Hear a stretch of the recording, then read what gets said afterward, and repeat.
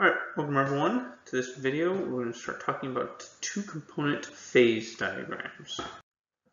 So, right, as a reminder, right, for any phase diagram, we can talk about this phase rule, right, which describes how many phases we can have in equilibrium and how many degrees of freedom we have for those phases of equilibrium given number of components, right? So if we think of two components, right, C equals 2, okay?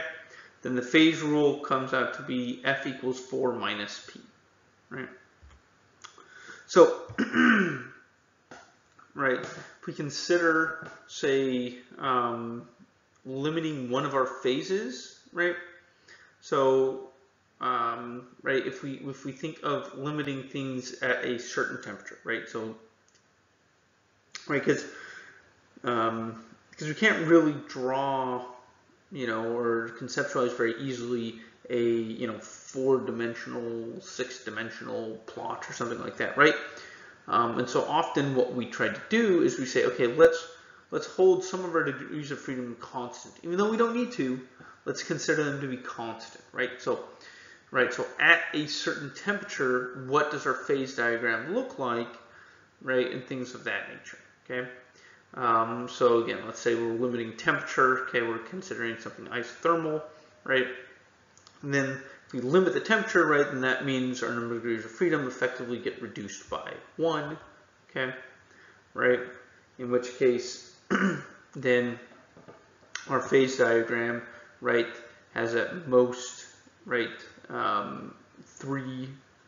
most 2 degrees of freedom, right, right, and looks like a single component phase diagram, basically, right? Because again, a single component phase diagram has like F equals 3 minus P, right? And so if we consider a two-component phase diagram where we're considering things isothermal, right, constant temperature, then we can, right, consider drawing a phase diagram that looks a lot like, say, our one-component phase diagrams, okay? Now the thing is, right, is that our phase diagram is no longer temperature versus pressure, right? We're holding temperature constant, so now we have to consider something else, in which case we're considering, say, composition, okay? Right, versus pressure, okay?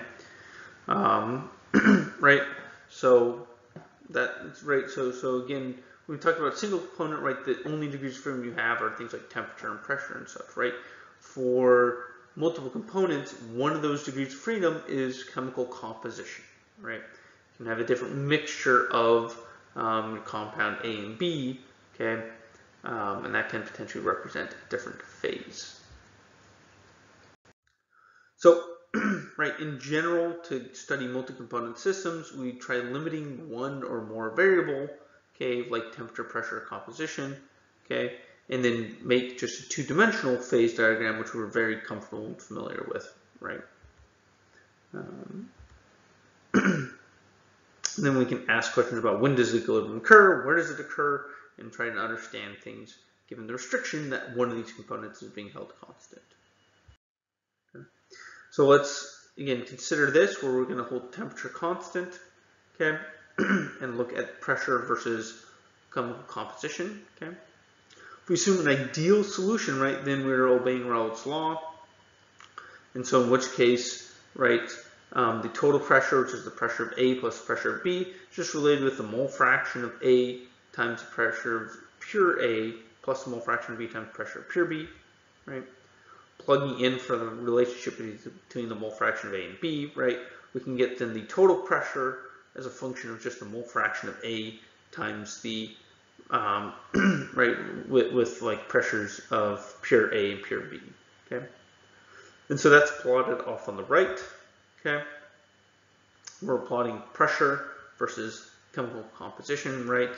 Mole fraction in the liquid phase of A, where the slope, right, is that PA minus PB star, okay? And the y-intercept happens to be PB star, okay? Just a straight line, right? Above this line, right, you'll have the liquid phase that's stable. Below the line is the vapor phase that's stable, right?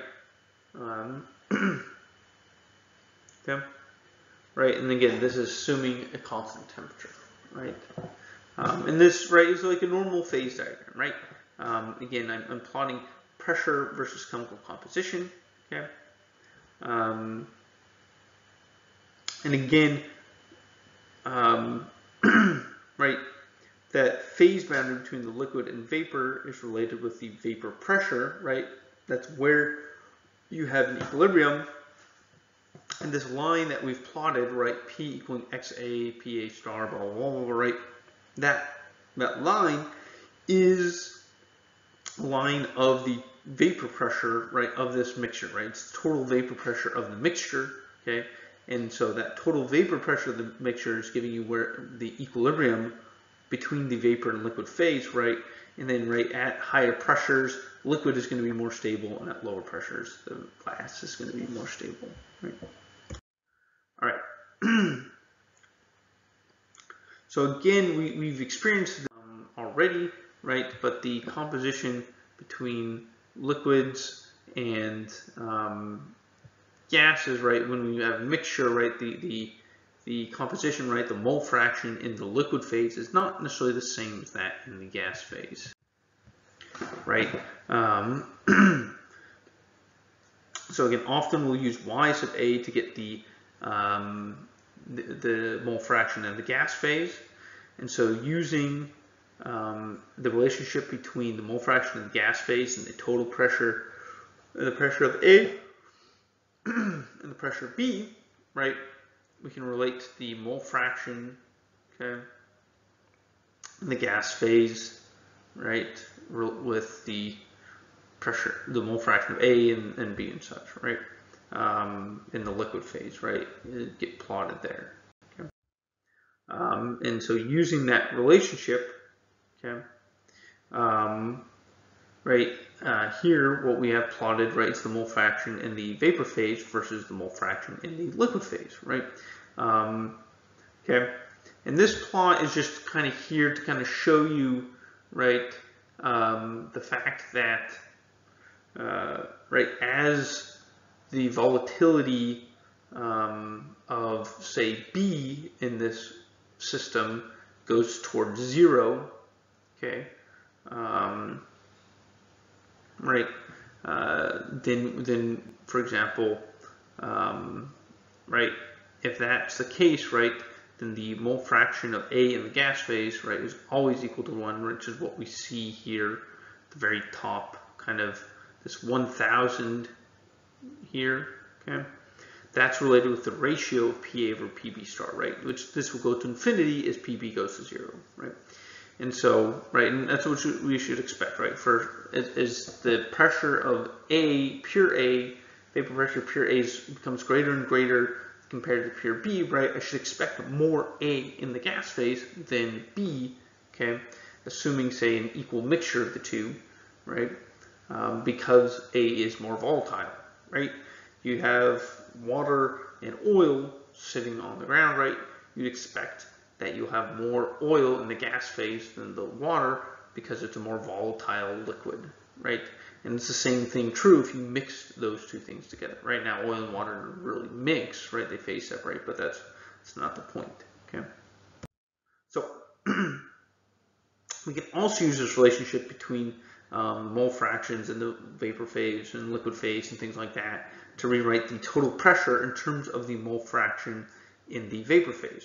And that is what we have plotted here, okay? And again, here I'm plotting the total pressure, okay, versus the mole fraction, right, in the vapor phase.